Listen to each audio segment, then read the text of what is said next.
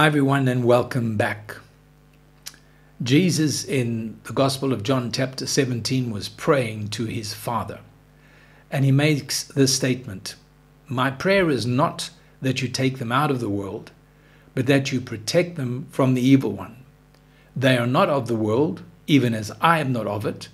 Sanctify them by the truth. Your word is truth."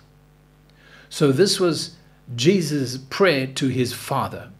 He was not saying, "Lord, take them out the world," but he was saying, protect them, preserve them in the world, protect them from the evil one. And you see, we know, you and I, we know that we live in this world that's full of evil, unrighteousness, immorality, and many, many ungodly things.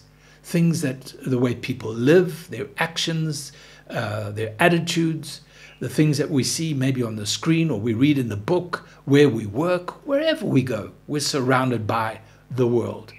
And God is not wanting to take us out. No, he's wanting us to stay in it so we can be a testimony, a light shining in the darkness. We can be the salt that speaks of the purity of God, that we change the flavor, the aroma of our society in which we live. So there's a promise here. He says, "Lord will protect us." But more than that, he then says, "Sanctify them with your word. Your word is truth." And you see this word, sanctification, it has two aspects to it.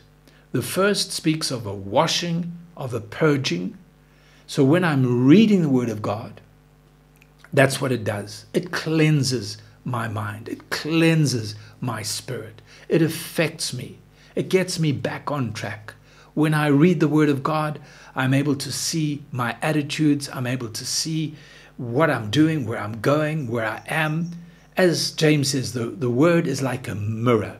And when I read it, it reflects my state and brings me to a place of repentance and change and growth.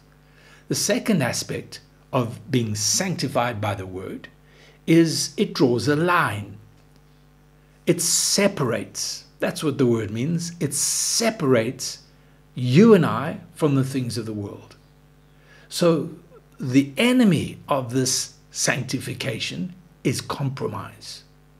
When I know what God wants me to do, but I have an excuse, I have a reasoning, a rationale, that compromise is what will cause me to drift away from where I should be to a place where the enemy wants me to be. So we need to be on guard. I want to tell you, God is here to keep you, to help you, and to sanctify you.